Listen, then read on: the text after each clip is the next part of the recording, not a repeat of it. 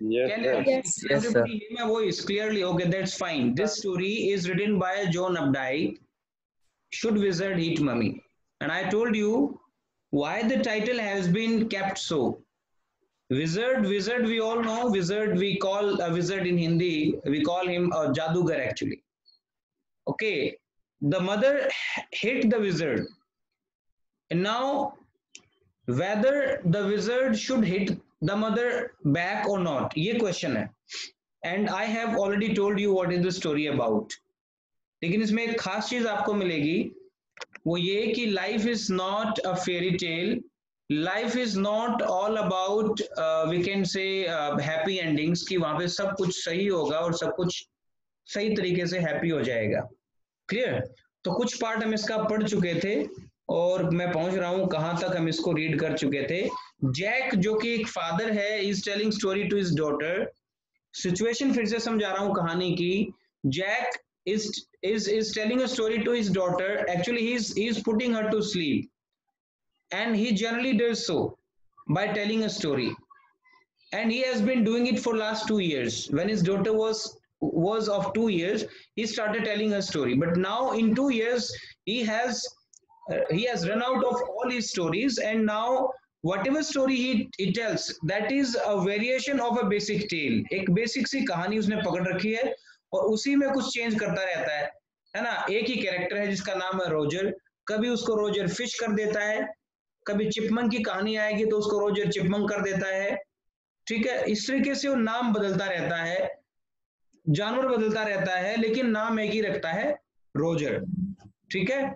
सो अब उसमें एक दिक्कत और आ गई है. सिचुएशन क्या है यहाँ की कि Jack is telling her story upstairs, ऊपर बैठ के, ऊपर के रूम में, on his master bedroom where he स्लीप्स.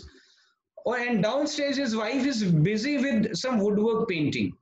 उनको क्या करना है, उनके लिविंग रूम में देयर इज सम वुडवर्क, और उस जो वुडन फर्नीचर है उसके ऊपर उनको पेंटिंग करनी है. And his wife is downstairs, she is shifting the things. She is pregnant also and she should not be moving heavy things. ये बात अच्छे से समझ में आती है, तो वो जल्दी से कहानी खत्म करके निकलना चाहते हैं. ठीक है. तो कहानी उन्होंने क्या सुनाई कि एक रोजर स्कंक नाम का जानवर है. That skunk emanates a bad smell. जितने भी उसके friends थे, nobody comes to him, nobody plays with him, and he goes to an old owl, wise old owl. The owl sends him to the wizard.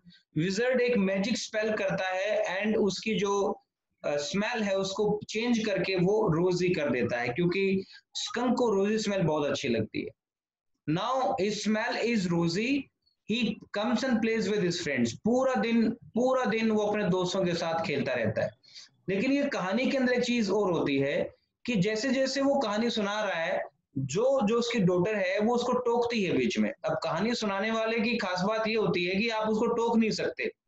If you tell anybody to tell a story, तो अगर आप बीच में टोकोगे तो he will miss the beat. कहानी का जो उसका जो एक बीट होता है, उसके जो एक रिदम होती है, उसको भूल जाएगा, उसको अच्छा नहीं लगेगा. तो यहाँ पे एक चीज हो रही है कि she is again and again interrupting his father in between. और रीजन क्या है कि वो सवाल उठा रही है. अब ये एक नया फेज आया है. जो is 4 year old, now she has started using her reasoning, her mind actually, and she uses her mind. जो सवाल करती है, अब सवाल करती है तो पिताजी को और बुरा लगता है, क्योंकि कहानी में अगर आप ये कहोगे किसी से कि ऐसा कैसे हो सकता है, वैसा कैसे हो सकता है, तो उसको कहानी सुनने वाले को बिल्कुल मजा नहीं आएगा. तो एक तो वो सो नहीं रही, ऊपर से कहानी बड़ी लंबी हो रही है. And this practice has become a tiring one today. ये जो कस्टम है, जो राइट है, ये जो रिवाज ट्रेडिशन है जो कि 2 साल से चला आ रहा है, कहानी सुनाने का और अपनी बेटी को सुलाने का, today it has become very tiring. बहुत थका देने वाला हो गया है, क्योंकि ना तो वो सो रही है और ना वो ढंग से उसकी बात को सुन रही है actually.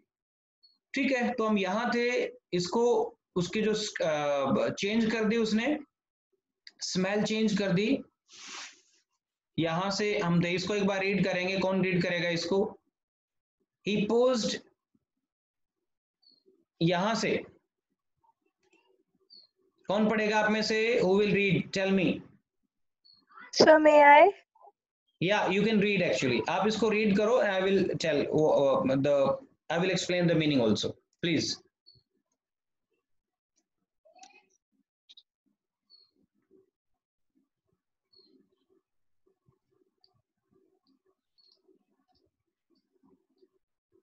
The screen is before you, bete. He posed as a rapt expression widened out from his daughter's nostrils.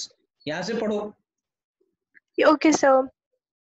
He posed as a rapt expression widened out from his daughter's nostrils, forcing her eyebrows up and her lower lip down in a wide, noiseless grin, an expression in which Jack was startled to recognize his wife figging pleasure at cocktail parties, and all of a sudden he whispered the whole inside of the wizard's house was full of the smell of roses, roses.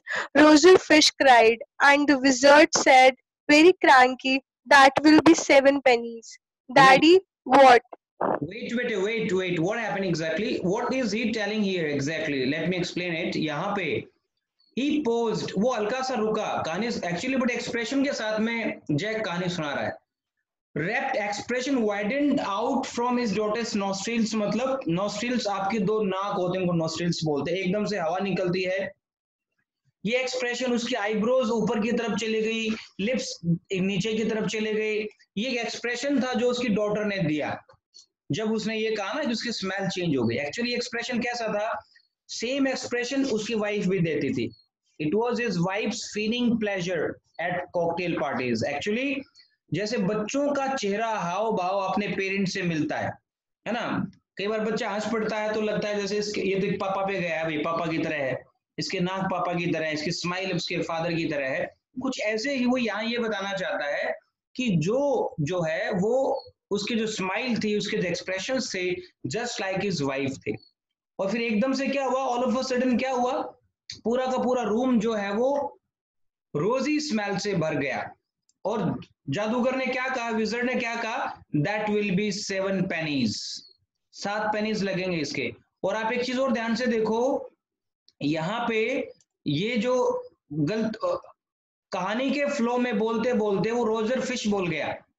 कहानी किसकी थी? कहानी किसकी थी बेटे? कहानी किसकी? Roger skunk. Roger skunk की चल रही है। पिताजी क्या बोल गया बीच में? Roger fish. डॉटर इतनी एक्टिव है, 4 साल की, तुरंत पकड़ गई, ठीक है, और बीच में ही बोल पड़ती है। यस बेटे, गो एंड रीड करो। Daddy, what? Roser Shunk, you said Roser Fish. Yes, Shunk, you said Roser Fish. Wasn't that silly? Very silly of your stupid old daddy. Where was I? Well, you know about the pennies. Say it. Okay, Roser Shunk said. But all I have is 4 pennies, and he began to cry. Joe made the crying face again, but this time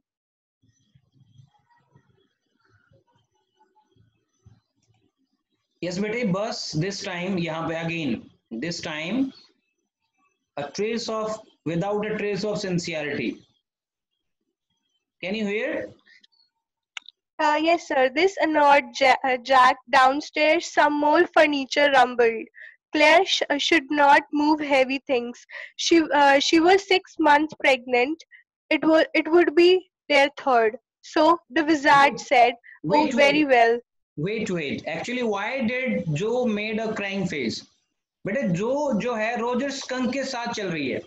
Roger skunk खुश होता है तो वो भी खुश होती है, क्योंकि जो एक छोटी बच्ची है और ये चाहती है कि जो की जो प्रॉब्लम है वो सॉल्व होनी चाहिए।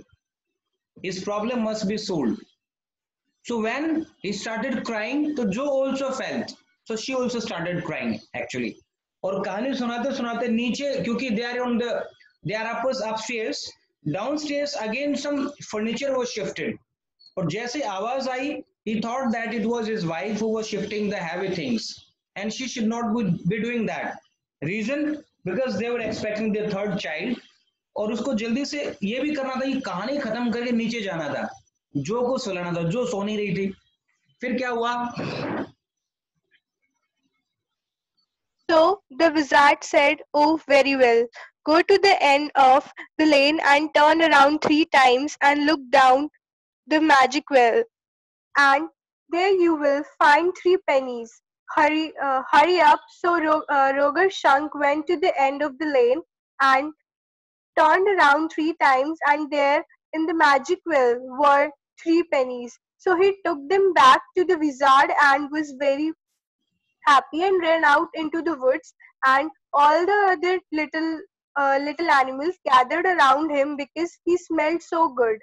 And they played tag, baseball, football, basketball, lacrosse, hockey, soccer, and pickup sticks.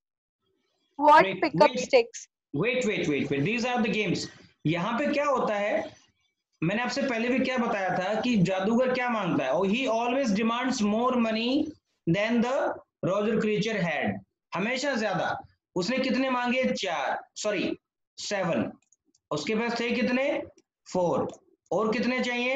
3. लेकिन सेम ब्रेथ में उसने ये भी बताया कि 3 उसको कहाँ मिलने वाले हैं. कहाँ मिलेंगे? उसने कहा कि आप सीधे जाओ, go to the end of the lane, turn around 3 times, 3 बार घूमना है, there will be a magic well and from there you can get the remaining pennies. तो वही उसने किया, वो pennies उसको wizard को दी. फिर he came back and he played with his friends. ये सारे games खेले उसने, पूरा दिन खेलता रहा Roger skunk. All his friends came to him, सारे games खेले. Pickup sticks. जैसे पिकअप स्टिक्स बोला, वो फिर से पूछती है अपने पापा से, व्हाट्स पिकअप स्टिक्स. देखो छोटा बच्चा कहानी सुनता है, चुपचाप लेटा रहता है, सवाल बिल्कुल भी नहीं करता है. वो एक अलग फेज होता है. लेकिन जब वो सवाल करना शुरू करे, when a child starts asking questions, it means the child is learning something. It means the child is in another phase of life. Now he is using his reasoning. Now he is using his mind. Now his mind is growing actually. He will not get anything. मतलब हर चीज को ऐसे ही थोड़ा वो नहीं मानेगा, आपने कह दिया उसने मान लिया. He will think. तो यही चीज यहाँ पे हो रही है. वो फिर से बोल रही, what's pick up stick? तो उसने कहा कि it's a game you play with sticks, like wizard's magic wand. वो कहते जैसे जादू की छड़ी होती है वैसे. उसने कहा kind of. And they played games and laughed at afternoon, and then it began to get dark and they all ran home to their mummies. पिताजी ने पूरा जवाब नहीं दिया यहाँ पे, ध्यान से देखो, केवल इतना कहा हाँ, अ काइंड ऑफ, कुछ ऐसी. जब डॉक्टर ने ये पूछा था कि क्या मैजिक स्पेल्स रियल होते हैं, तब पिताजी का जवाब क्या था? हाँ, वो कहानियों में रियल होते हैं. तो एक तरीके से जवाब सेटिस्फैक्टरी नहीं आया. The daughter was not convinced with his answers. तो ये एक ऐसा फेज होता है यहाँ पे, इस कहानी में हमें कुछ सीखने को मिल रहा है. If the curiosity of the child is not satisfied in a proper way, the child will definitely get some way out. He will definitely learn from somewhere, maybe from the place which is not right. इसलिए छोटे बच्चों को सिखाना, समझाना, उनको सही बात बताना बहुत जरूरी होता है. हम उनको डांट के अगर चुप कराएंगे तो क्या होगा? वो चुप हो जाएंगे. शायद ये सोचिए कि उनके पापा ने डांटा है, टीचर ने डांट दिया, अंकल ने डांट दिया, बड़े भाई ने डांट दिया, लेकिन वो ये समझ जाते हैं कि आंसर नहीं दिया, भले ही चुप हो जाएं. And definitely they will try to seek the answer of that question. तो ये एक चीज है, उसको ढंग से हमें क्या करना चाहिए, उस क्यूरियोसिटी को सेटिस्फाई करना चाहिए. तो यहाँ पे उन्होंने कहा कि हाँ, कुछ ऐसे ही होती है मैजिक वॉन्ड की तरह, जो है पिकअप स्टिक्स का गेम होता है. और फिर क्या हुआ, सारे बच्चे खेल लिए और अपने घर चले गए. अब देखते हैं नेक्स्ट क्या होता है, व्हाट हैपेंड नेक्स्ट. चलिए जी आगे पढ़ो. कोई और बच्चा पढ़ना चाहेगा? Anybody else out of you? बेटे आप में से कोई और बच्चा पढ़ना चाहेगा? रजत, मयंक, एनीबडी? जीनी बेटे go ahead, you read. Jo was starting to fuss with her hands and look out of the window. At the crack of day that showed under the shade, she thought the story was all over. Jack did not like women when they took anything for granted. He liked them apprehensive, hanging on his words. Now, Jo, are you listening? Wait, Yes, wait. ये line जो है ना बड़ी अजीब सी है. जो को लगा कहानी ओवर हो गई, वो रिलैक्स हो गई, क्योंकि पापा आमतौर पे इतनी कहानी सुनाते थे कि जब उसकी प्रॉब्लम सॉल्व हो जाती थी रोजर क्रीचर की, तो वो सो जाते थे। आमतौर पे यही कहानी होती थी। अब यहां देखते हैं जैक, देखो इस लाइन को नोट करो आप, इस पे क्वेश्चन आएगा। Jack didn't like women when they took anything for granted. अब ये टुक फॉर ग्रांटेड का क्या मतलब होता है? किसी भी चीज को बहुत ही नॉर्मल समझना होता है टुक for granted. Getting my point? किसी भी चीज को, फिर से रिपीट कर रहा हूं, किसी भी बात को बड़ा ही आराम से कॉमन तरीके से समझना, उसको हम कहते हैं टेक फॉर ग्रांटेड, नॉर्मल मानना। तो जैक कभी नहीं चाहता था कि लेडीज किसी भी चीज को इतना नॉर्मल तरीके से लें। ही लाइक देम एप्रीहेंसिव। एप्रीहेंसिव मतलब वो ये चाहता है कि वो हर चीज को सोच समझ के ही एक्सेप्ट करें विमेन, ऐसे नहीं कि बता दिया और उन्होंने मान लिया। ठीक है, तो अब उसने क्या किया, यहां से कहानी में ट्विस्ट आएगा। अभी तक जो कहानियां थी यही खत्म हो जाती थी, लेकिन अभी वो इसमें कुछ चेंज कर रहा है। शायद कुछ रियल समझाना चाहता है अपनी डॉटर को कि हर स्टोरी की हैप्पी एंडिंग नहीं होती है। Life is not a bed of roses. यहाँ कुछ कड़वी सच्चाइयां भी होती हैं और उनको समझना भी पड़ता है। इसलिए उसने पूछा कि नाउ जो आर यू लिसनिंग? उसने कहा यस। अब देखते हैं आगे क्या बताएगा। क्या कहा? Yes because this is very interesting, Roger स्कंक्स mummy said. What's that awful smell? वो घर गया तो उसकी मम्मी ने कहा, स्कंक की मदर ने कहा कि क्या है? What? And Roger skunk said it's me mummy, I smell like roses. मैं हूं और मैं रोजेस की तरह स्मेल कर रहा हूं। आज मेरी स्मेल रोजी है, बदबू नहीं है। And she said, who made you smell like that? And he said, the wizard. She said, well, of all the nerve, मतलब गुस्से में आ गई वो, you come with me and we are going right back to that very awful wizard. चल उस भयानक से बेकार से विजर्ड के पास चलते हैं। जो सेटअप, अब जो एकदम से उठ के बैठ गई, उसको लगा ये क्या हो गया कहानी में, ये कैसा चेंज आ गया।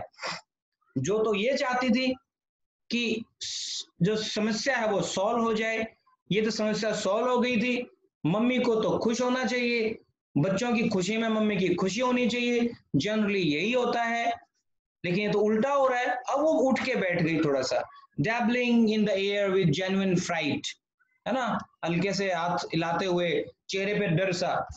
बट डैडी, वो बीच में बोलती है, then he said about the other little animal run away. क्या कहा उसने? कि बाकी एनिमल्स तो भाग जाएंगे ना। किसने कहा? स्कंक ने कहा कि एनिमल्स भाग जाएंगे। Her hand स्किटर्ड of into the अंडरब्रश, है ना, हाथ चल रहे हैं उसके चादर के नीचे, उसने चादर ओढ़ रखी है, तो कहना चाह रही है कि लेकिन क्या होगा कि वो अदर एनिमल्स तो भाग जाएंगे। अब वो थोड़ी सी कंफ्यूज हो गई है कि कहानी में और क्या होने वाला है, क्या ट्विस्ट आने वाला है। Wait,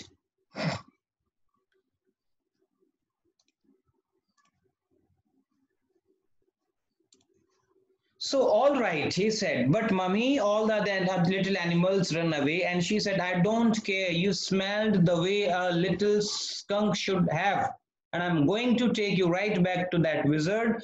And she took an umbrella and went with Roger Skunk and hit that wizard right over the head. अब देखो ये कहा उसने, क्या हुआ? मम्मी ने कहा कि तुझे एक स्कंक की स्मेल होनी चाहिए तेरे अंदर, तो एक स्कंक है तो तेरी स्मेल भी स्कंक की होनी चाहिए, बस मुझे कुछ नहीं चाहिए। वापस गई, एक छाता लिया अपने साथ में, अम्ब्रेला, और सीधा जाके विजर्ड के सिर पे हिट किया।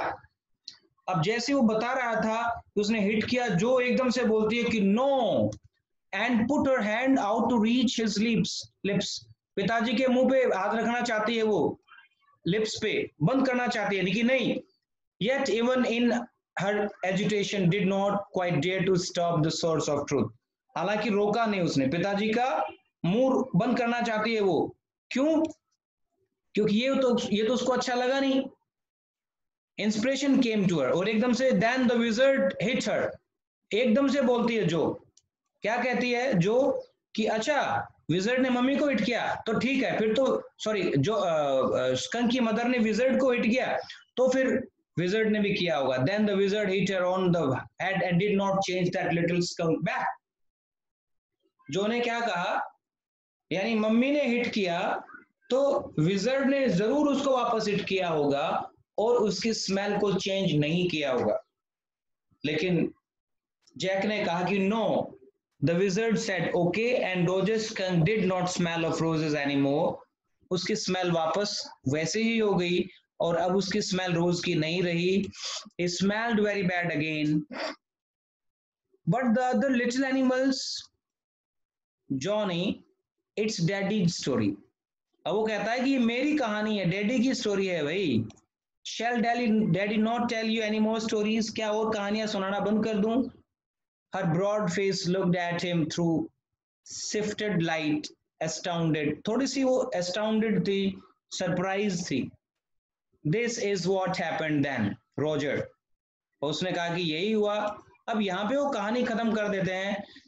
Skunk and his mother went home and they heard woo woo woo woo and it was a choo choo train bringing daddy skunk from Boston. यानी कि इवनिंग हो गई थी तब तक, वो कहना चाहता है, और बोस्टन से उसके पिताजी की ट्रेन भी आ गई. ट्रेन में आए वो, and they had lima, beans, celery, liver, ये सारे के सारे डिशेस हैं, पाए है ना, डेजर्ट, सब कुछ खाया उन्होंने. And when Roger Skunk was in bed, Mummy Skunk came up and hugged him and said he smelled like a little baby skunk again and she loved him very much, and that's the end of the story. यानी mummy ने आके उसको बताया कि अब वो उसके बच्चे की तरह था, और यहाँ पे कहानी को एंड कर दिया भाई. अब ये कहानी हो सकता है आपको भी लगे कि सर ये क्या एंड हुआ कहानी का, ये तो नहीं होना चाहिए. आपके हिसाब से हो सकता है कि इस कहानी की हैप्पी एंडिंग हो. अब यहाँ पे जो और जैक जो दोनों बातें कर रहे हैं. जो ने कहा कि but daddy what, then the other little animals run away. क्या वो बाकी के एनिमल्स उससे दूर भागे या उसके साथ खेले? No, because eventually they got used to the way he was and did not mind it at all. और आगे पिताजी ने क्या कहा कि कोई भी नहीं भागा उससे. धीरे धीरे सारे एनिमल्स को पता चल गया कि स्कंक की स्मेल ऐसी ही होती है, और उसके साथ खेलने से भी माइंड नहीं करते थे. यानी उसकी प्रॉब्लम भी सॉर्ट आउट हो गई.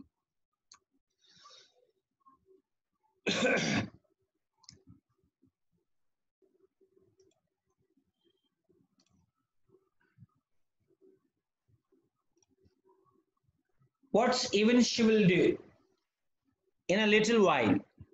That was a stupid mummy. ये किसने कहा? ये कहा जो ने. Stupid mummy.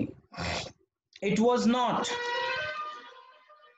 He said with rare emphasis and believed from her expression that she realized he was defending his own mother to her, or something as odd.